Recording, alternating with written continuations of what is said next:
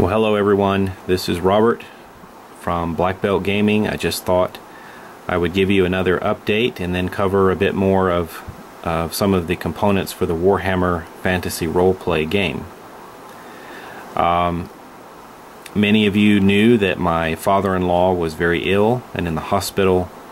He did indeed pass away, and we've been quite busy with funerals and visitation and family and friends coming in, and so I apologize my channel hasn't been a bit more active recently, but I am looking forward to doing some more playthroughs with you very soon.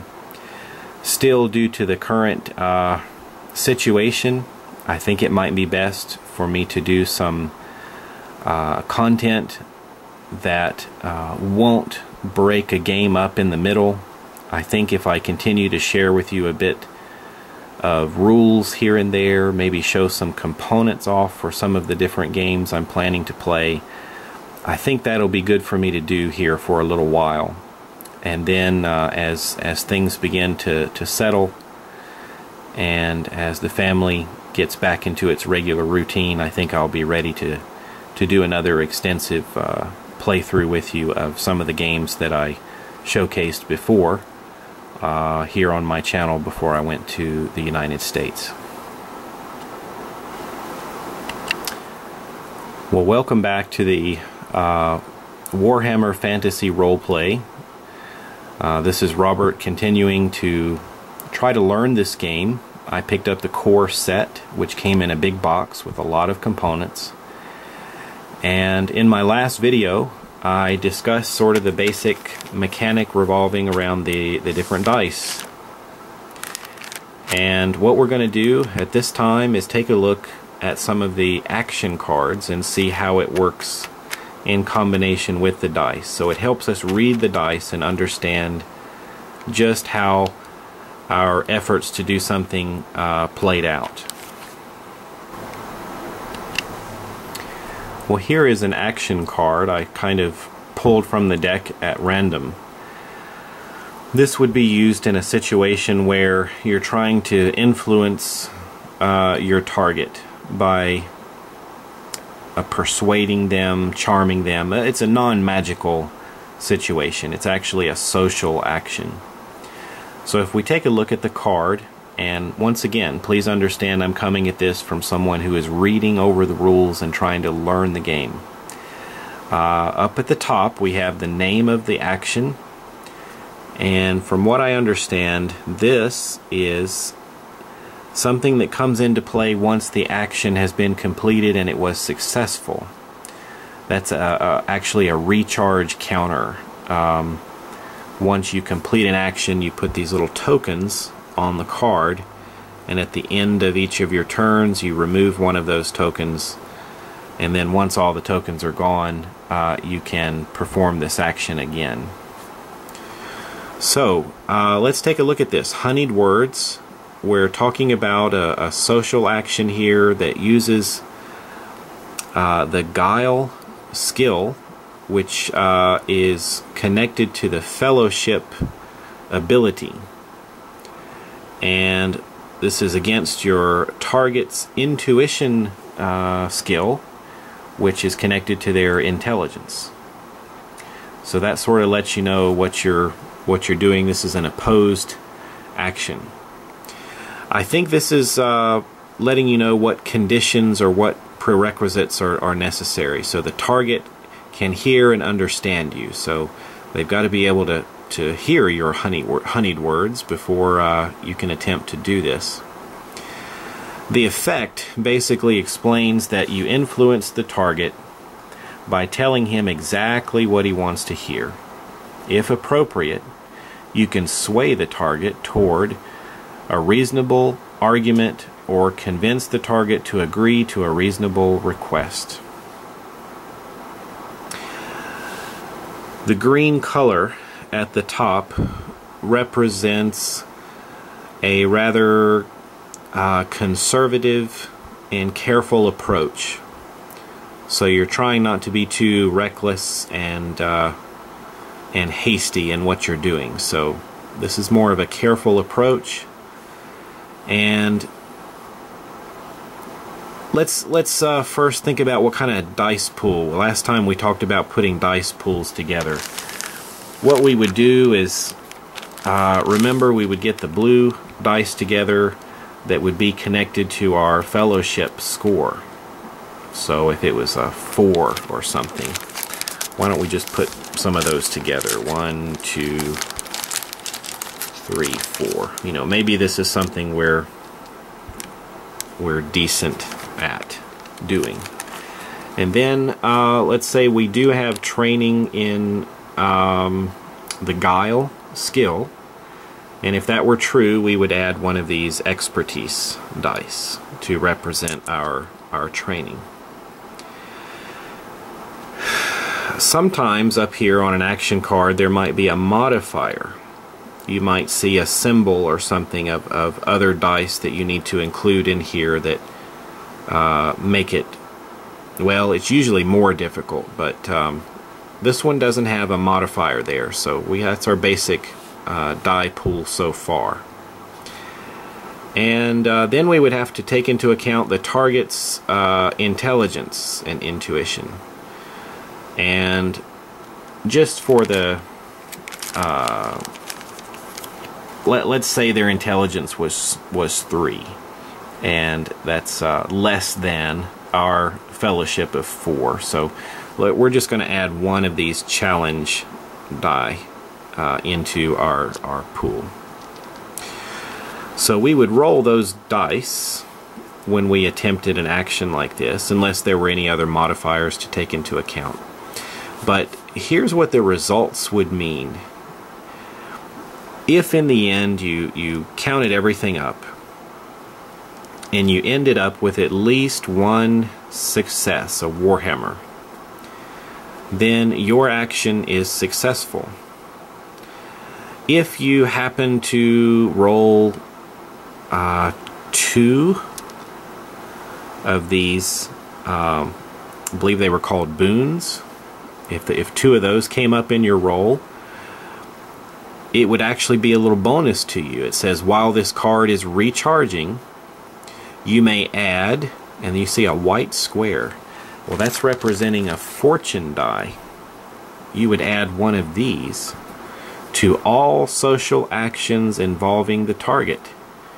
So as you continue to try to talk and maybe persuade or manipulate the target, you get a little edge, you have a little bonus because of the boons you earned in this roll. If anything in the roll went south, you know, kind of went bad, and you ended up with some of these banes in your roll, you're really trying hard and you kind of get stressed out. So your character would suffer 1 stress damage. But other than that, not too bad. So this is rather a safe approach. Now, on the back of these action cards, you have a more reckless or aggressive kind of take. So it's still called honeyed words. It's still the same as you go down, but some of these effects are changing a little bit. You know, over here we said you influence the target. Well, over here it just comes straight out and says that when you're real aggressive in what you're doing, you lie to your target a lot. If fooled, you can sway the target towards your side of the story or convince him to agree to a reasonable request. So if we get a success, then the action is successful. That's great. If we get those boons again, you need 2 of them. While this card is recharging, you may add the fortune die to all social actions. So that's good. But if you get the banes, it changes a little bit. You saw over here on the conservative side that you suffer 1 stress, but that was about it. Over here, maybe you kind of overplayed your hand, so to speak, and while this card is recharging, you have to add a misfortune die, which is one of these black ones, to all social actions involving the target. So you've really turned them off. They're not inclined to believe a lot that you're saying, so you've now got something that's working against you. So depending upon your approach, and sometimes these approaches are based on the different character careers that you've chosen, the results will change as well. So sometimes, like I said, sometimes the conservative approach is the best for a particular action. Other times being very aggressive might be the better way to go. And that can vary from character to character and situation depending upon how you want to approach it. Well, now that we've talked about the card and what kind of possible results we may have, maybe we should do a sample roll.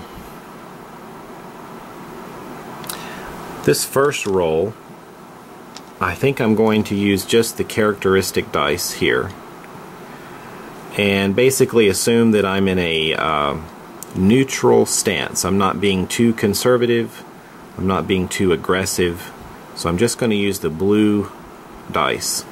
I believe as you move up and down on a stance meter, which is something I'll show you later, I believe you can begin changing out these dice to the green and the red dice that I showed before.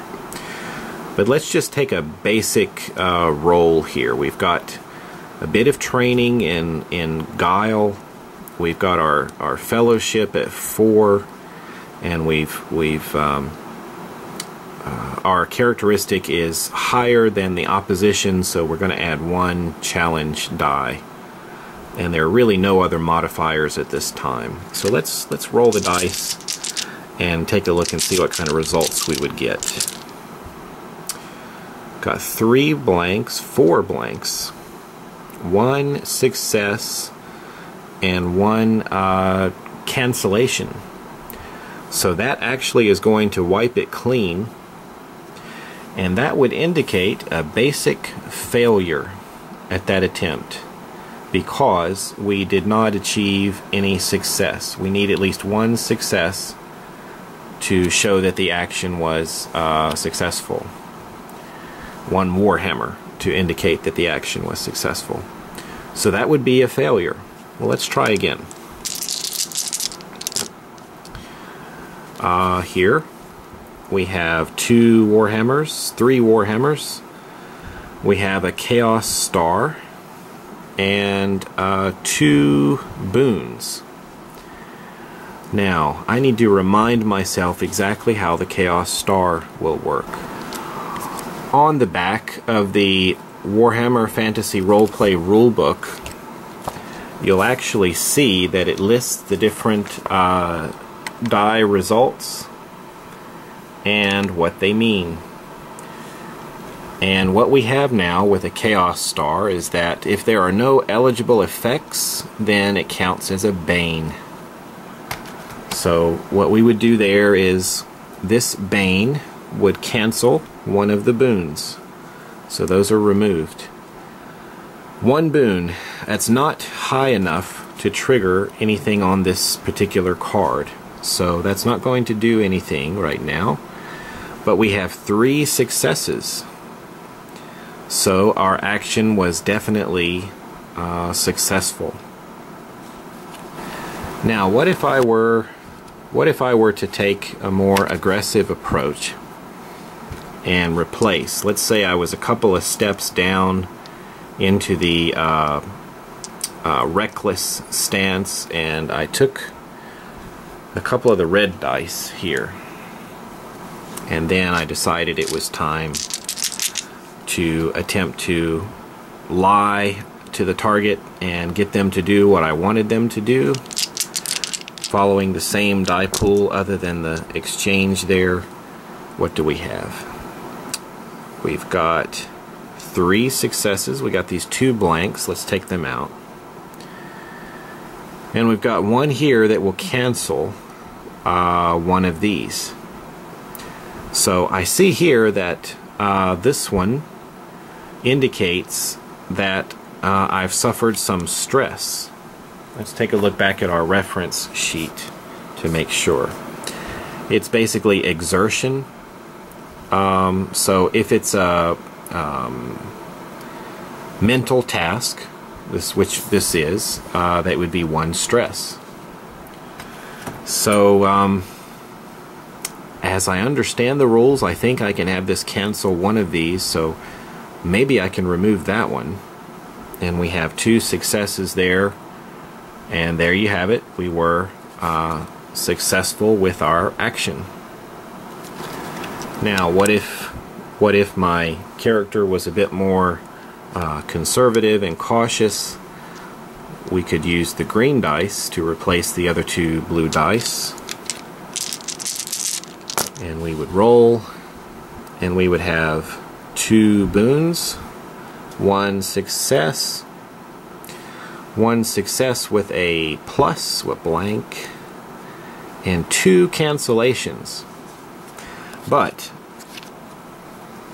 I believe, as we saw with the the results here, this is a righteous success, and that means that we get to roll an additional die of the same type, and any results from the additional die are added to the results of the pool. So let's pull out another yellow die and roll it, and we've got another boon. So that's 3 boons, but it looks like our successes are canceled. We have the 2 crossed swords here along with the 2 hammers, so those are all wiped out, and we're just left with 3 boons. Does that do anything? Yes, it does. It says, while this card is recharging, you may add a fortune die to all social actions involving the target. So we end up with a small edge there to help us out in further dealings with the target, but we didn't exactly succeed with persuading them to do what we want them to do, but maybe we buttered them up a little bit, and maybe the target is a bit more likely to listen to us as we try something else. So those are the basics of how some of these actions cards will work, and I think what I need to do next is take a closer look at the conservative and aggressive stances, and maybe take a peek at the character sheet and some of the careers. And I think that's what we'll do next. Thanks for joining me. Take care. Bye-bye.